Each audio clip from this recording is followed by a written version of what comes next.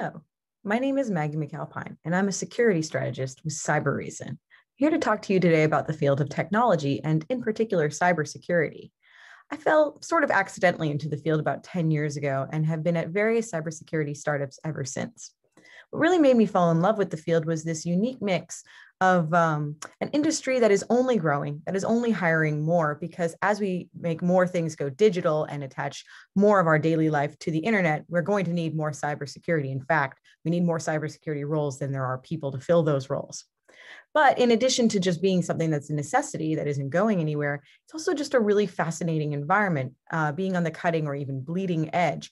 Those who deal in cybersecurity are at the forefront of where domestic companies meet international threats. We have hackers and spies and generals at our conferences, which is fairly unique as most fields go, I believe.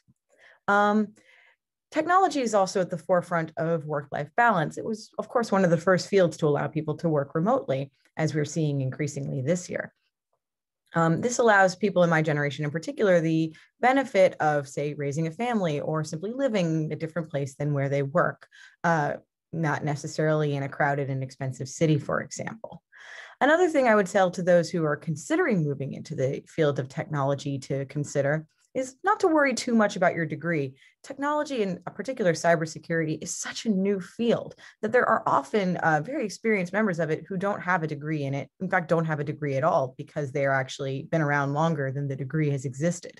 I have colleagues with liberal arts degrees, and I have myself archaeology and English degrees, and ended up here, as I said, somewhat accidentally.